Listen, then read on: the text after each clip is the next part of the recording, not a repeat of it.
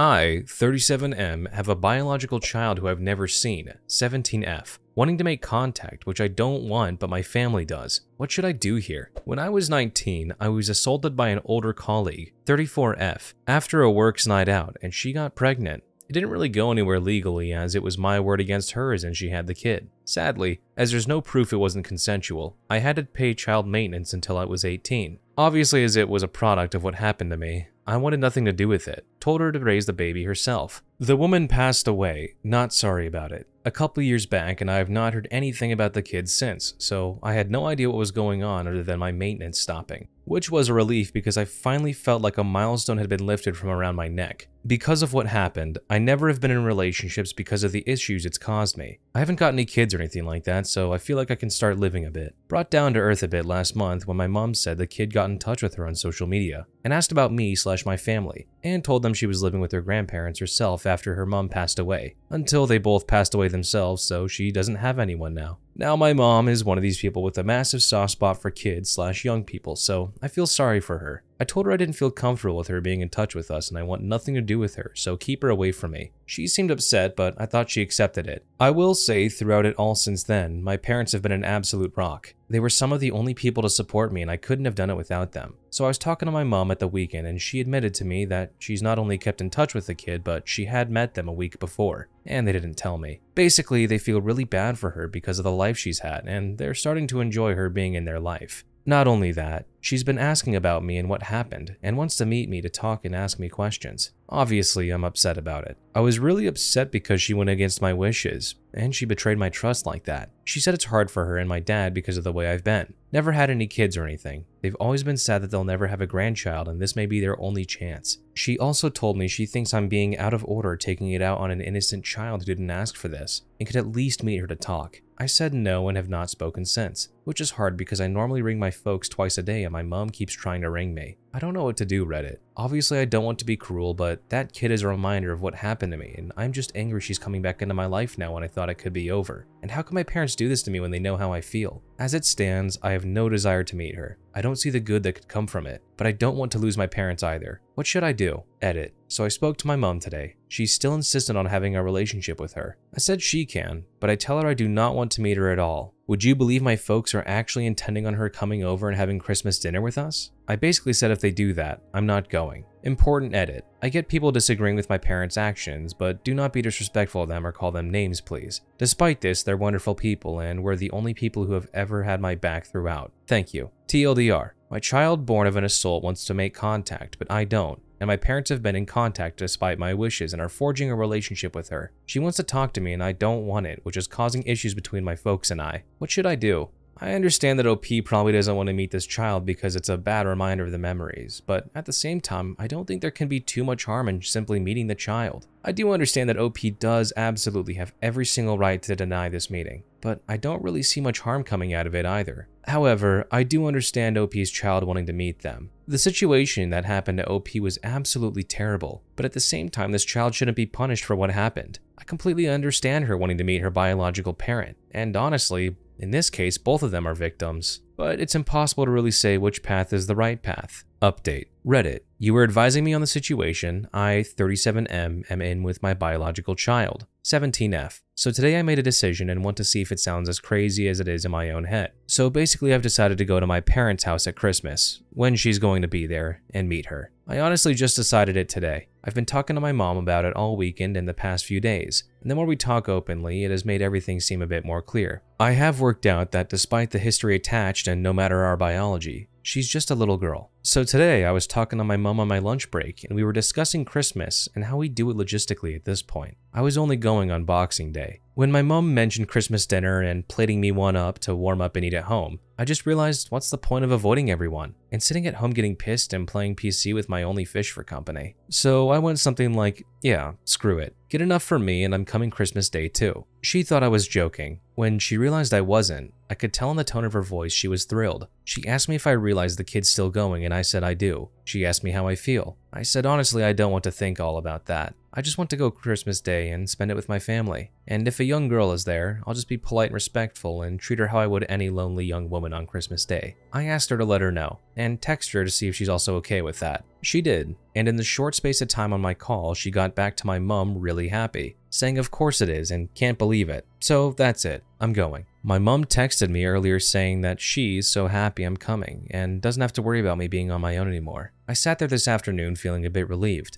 and I'm also absolutely terrified, but not in a bad way, more of a facing something uncertain way. Am I nuts? A week ago I posted and was acting like I would rather cut contact with everyone. Now I don't know what I feel. I'm thinking of writing her another letter too. Nothing serious, just a bit about me to introduce myself and maybe ask her for one back. Would that be a nice thing to do? Too much? I mean, obviously I might panic and cancel last minute, knowing how flaky I can be, but I hope not. Thanks for the great suggestion. I've set up a new email address solely for the purpose of her and I to communicate, so it saves us both having to write letters and wait. My mom's got her email for me, so I'm in the process of drafting an email. I've spent hours in the past week communicating with strangers all over the world on Reddit. But do you think I know what to say in an email to a teenage girl living not too far away from me? I'm absolutely blank. TLDR. I'm going to my parents' house at Christmas, and the girl who's my biological daughter will be there, and we'll meet despite being against it previously. I'm not sure if I'm being brave or mad. I would certainly say that OP is being very brave here. It's never easy to face your own traumas, especially when that trauma comes in the form of a person, and I'm sure that meeting his daughter won't be an easy thing to do, but I hope it turns out for the better for both of them. Update. I have a daughter. So what now? What does someone in my position do? So sorry folks, editing my first post, I accidentally deleted it. Those of you who check out post history are welcome to check my post history out. Trigger warning, assault though. I also posted this on another sub, but it got pulled for the same reason. But me and my daughter have been corresponding through email the last few days a lot. It feels like hundreds of emails and getting to know each other. Even though it's been weird, I've really enjoyed it. She's a lovely kid, and I genuinely like her. So this afternoon we were chatting and I signed off my email with "Love Dad" without thinking. And she messaged me back, "Dad, you mean it?" And I was like, I suppose I do. I haven't heard from her since, but she's working today, but I keep thinking about it. In fact, she texted me a couple of minutes ago with a smiling emoji and a love heart. I responded the same. I was so scared to embrace her. To me, a couple of weeks ago, she was just my attacker's baby. Now I acknowledge she's mine, like I'm her dad. She's my daughter. I wouldn't say love is the right word, but she's mine. If someone asked me if I had a kid, I'd say no. I don't know how I feel about it on an emotional level. I don't have this warm paternal feeling like I think people probably do it, but at the same time, I know she's mine, even though we've never met. But at the same time, I feel I want to meet her before Christmas. I don't know if I can wait. Even if we have a video message, I'm going to video call her tomorrow. I'm really nervous. I don't think a lot of people have been in my situation ever, but is this natural? Am I doing it right? Should I do anything different? What does a dad actually do? I feel like crying yet smiling at the same time. Unfortunately, this story did leave us on a bit of a cliffhanger, but sometimes we can't always get an ending to these kinds of stories. Sometimes they just keep going on. In any case, I hope OP is doing much better now with his daughter. Husband, 30M, admits that I, 28F, am ugly. I am an unattractive woman, objectively. I've always been this way, and while I have accustomed myself to it, it nonetheless remains a daily fact that being an ugly woman sucks. I met my husband 4 years ago, and he is the greatest thing that's ever happened to me. He has always and frequently told me I'm beautiful, and somehow sounded honest, without sounding like my mother, like someone without another option to answer. Last night, Saturday, he had a group of friends over to our home. They meet several times a month to hang out, catch up, and play games. He has known most of these guys since high school. I was upstairs in the kitchen preparing drinks and snacks when I was able to hear them in the basement and began to eavesdrop, which I know was rude, but it wasn't really intentional. I realized they were talking about me. A couple of guys were teasing my husband about me, specifically about my looks. I could tell it was supposed to be funny. It was not. There was a point where one of them referred to me as a troll, and my husband blew up, started shouting, "Listen, shut up. I know that, my name, is ugly, but shut up. She makes me happy. Does your bimbo of the week do that, Jim? Dave, how long has it been since we've hung out and you haven't complained about your wife?" Not real names. He went on for a while, defending me, but all I could hear was, "I know she's ugly. I know she's ugly. I know she's ugly," again and again in my head. It just broke me and I don't know why. I've always known I'm unattractive, but he isn't supposed to. He tells me I'm beautiful so sincerely and consistently and started to believe he actually thought that. I started to cry and ran into a shower so no one could hear me. When I came out an hour later, everyone had gone home.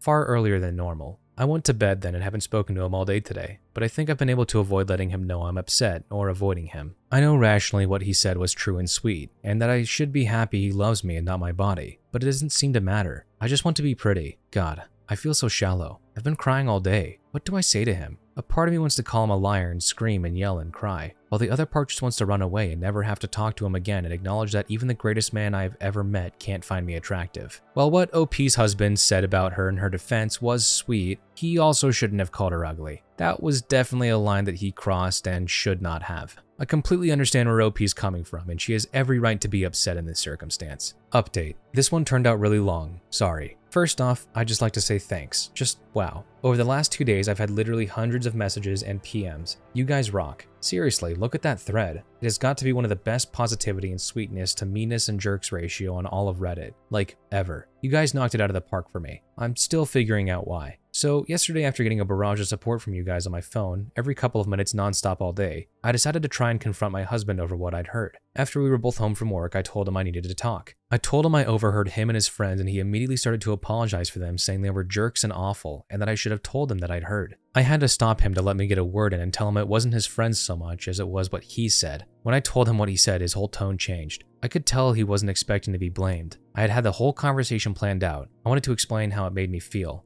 How I thought he was really attracted to me and how betrayed it made me feel to hear that behind my back. But I just started to cry and couldn't really communicate what I wanted to say very well. He was awesome though and just held me. Then after a minute started to speak like he was reading right out of the nicest comments in the original thread, telling me he was just angry and didn't speak very well, that he really does find me attractive even if the world doesn't, and his friends don't. I calmed down pretty quick. I'd basically cried myself out the day before. He took me to his computer and showed me an email he'd sent to all of his friends on Sunday. I wish I could copy paste it now, but he basically called his friends all jerks, said they'd crossed the line from good-natured trash talk to just being awful, and then continued going far beyond. He said that, for time indefinite, they'd have to find another host. We're no longer welcome in my home. He actually said, "My name's home." I thought that it would make it sound like I was ordering him around and being awful, but he said he just wanted to emphasize how wrong what they were doing was. Seeing him stand up for me again made me happy, especially seeing me do it without talking bad about me, helping me believe it was really just the heat of the moment bad word choice. He told me to wait in the room and left, coming back with a folder. He said he was going to give me this for Christmas, but that he'd get me something else. I tried to say no, but he insisted. It was plane tickets and brochures. He set up a trip in early January to this spa/hotel/resort thing in British Columbia. It was pretty mind-blowing, but I realized that it had to be several $1,000s he'd spent. We budget pretty thoroughly. He shouldn't have been able to spend that without me noticing. I asked where he got the money, and he said he's been planning this for more than a year, and saving all the money assigned to his weekly spending money, and collecting where I wouldn't notice. Change from groceries, etc. When I say sometimes I'm not sure I deserve him, understand that I'm not having a crisis I need help dealing with. He just really is awesome. He's taking me out for dinner, so I have to go, but I'll be on again tonight. Crisis absolutely averted. I think the end of the story was extremely sweet, and I'm happy to hear that OP's husband is so supportive. It isn't uncommon for people to say things they don't mean when they're upset, and I do think it's a little concerning that he did say that, but at the same time, nobody's perfect, and I think the husband made up for it in a pretty good way. I wish OP nothing but the best, and I hope that her wonderful marriage continues to go on. I'm leaving my boyfriend over a prank. I'm still a bit shaken up, so if this doesn't make sense, I apologize. Trigger warning for unaliving self. I, 18F, have been with my boyfriend, 20M, for almost 2 years. I moved in with him last August and things have been pretty rocky. My whole life I've struggled with my mental health, specifically depression, anxiety, and self-harm. I've been clean for a while though. I also have a history of trauma, but I don't need to get into that. I made sure my boyfriend knew this when we started dating, because I wanted him to be able to nope out of the relationship if it was too much for him to deal with. He assured me it wasn't an issue. He never really seemed to get the whole mental health thing though. He would make comments saying stuff like depression is just spicy sad and people with trauma should just get over it. He also thinks that only veterans can get PTSD. I've tried explaining things to him, but he just brushes me off, so I do the best to ignore him. Recently, he started watching couple prank videos on YouTube, and he started pranking me. At first, it was just small things like putting way too much flavor in my water or salt in a bite of my food. I laughed it off. It didn't really bother me. But then he started jumping out and scaring me. That kind of stuff really affects me sometimes because of my PTSD, and I tried to explain that to him. He would apologize but do it again the next day. I was getting annoyed and frustrated. but I tried to let it be. Things escalated when last week he put some noisemakers under the toilet seat in the middle of the night. I woke up to go to the bathroom and sat down. Boom. It being late at night, me being half awake, and the loud noise all mixed together, it gave me a full-blown panic attack. I was on the bathroom floor crying and having flashbacks. After I don't know how long, I stopped crying and I was just staring into space, having flashbacks. He came in because I guess he noticed I was gone for a while. When he saw me sitting on the floor, he remembered this little prank and started laughing. I just glared at him for a second, got up, and called him terrible. I slept in the living room the rest of the night. The next day I sat him down and I told him he cannot keep scaring me like this. No more jumping out at me, no more loud noises. He pretty much sighed and rolled his eyes, but said he would stop. Everything was fine for a week. I thought the whole prank thing was finally over. Yesterday I got home from being out with a friend, actually feeling better for the first time in a while. When I walked into the house and all the lights were off, I assumed he was still at work, which wasn't abnormal because sometimes he works late. I plugged in my phone because it died on my way back home, and when it powered on, I got a notification that he sent me a text. It just read, "So sorry, I love you." I replied saying, "It's okay, I'll see you when you get home. Love you." And I heard his phone ding in the bathroom. That was weird, I thought. I got up to go get his phone, and when I got to the bathroom, I saw him laying in the bathtub. The bath was full of water. There was an empty bottle of pills in the sink, and he was covered in blood. His wrists were cut, and there was just so much blood. My heart just sank, and I started having a panic attack. I was hyperventilating, crying, and I was just frozen. After a minute, I ran to the living room to get my phone to call 911, and I hear splashing and then laughter. I turned around to see him standing in the hallway just laughing. He said he got me, and I should have seen the look on my face. I don't even know how to begin to describe the feelings I was experiencing. I was so mad and sad and scared. I didn't even say anything. I just walked out of the house. I just kept walking, and eventually I figured out I needed to call my friend to come get me. At first, I didn't tell her what happened. I just told her I needed to come get me. It was an emergency. She came and took me back to her house where I'm at now. My boyfriend keeps calling me, and he sent me some texts saying he was sorry and it was just a joke, and I'm overreacting and I need to come home. I'm not answering. I don't even know what I would say to him. My friend is going over to his house tomorrow to get my things when he's at work. She said I can stay however long I need. I don't know what I'm gonna do. I just feel numb. If you ask me, OP's boyfriend or ex-boyfriend got off way lighter than he should have. The whole point of a prank is to be harmless fun, and I feel like people these days have completely lost that. These days, people just kind of use the word prank as if it excuses the horrible things they're doing to each other. Not to mention OP's history with PTSD. And she also asked him to stop as well. All I want to know is how someone this oblivious got a girlfriend in the first place. Update the next day. Thankfully, today wasn't as eventful as I was expecting it to be. I ended up sending my now ex-boyfriend a text saying that he crossed the line and I don't want to hear from him again. I blocked him on everything after that, and I am planning on changing my number tomorrow. My friend went over to his house around noon today with her boyfriend and was able to retrieve most of my stuff without issue. She got all my personal documents, sentimental items, medication, and clothes. The only things she wasn't able to grab were the TV and Xbox I paid for, because I'm not sure how I can go about getting those back without him accusing me of stealing them. I'm not sure that fight is even worth it right now. Before she left, she put a copy of his house key on the fridge table so he knew I didn't have it. She wanted to unplug his fridge and all of his appliances just to make things harder for him, but I told her not to. I don't really want to add fuel to this fire. His mom reached out and asked me what was going on. Apparently he called her and told her that I had some sort of mental breakdown and ran away, and that he was worried about me. I told her what happened and what he did. She was pissed. She said she thought she raised him better than that, and that she was sorry he did what he did. She said that if I need anything, I can let her know and she'll do what she can to help me. I guess his mom told his older sister what happened, and she also reached out to me to apologize for his behavior. I wasn't close to her, but I met her a few times and she seems like a really nice person. She offered to help with anything I needed and told me she was going to make sure everyone knows what actually happened. I told her it wasn't necessary, but I appreciate it. But she said she wasn't going to let her brother get away with this. I'm not going to argue, so I thanked her. For the most part, I've just been lying in bed today. I'm so exhausted, physically and emotionally. I wish I had left them sooner. There were red flags that I just ignored. I guess I was afraid of being alone. I don't know. I'm not going to try to blame myself for this whole situation, but I feel like I put myself in this position. This is what I get. I'm not expecting much else to happen. God, I hope nothing else happens. I'll probably give one more update in a few days as long as things have cooled down. If something significant happens, you'll hear from me. Thank you all for your kind words and your advice. It was very much appreciated and definitely needed. I am incredibly happy that OP got out of there. That relationship was not healthy at all. Her ex absolutely did not respect her boundaries, which is a big no-no. And I genuinely feel bad for whoever ends up with that guy next.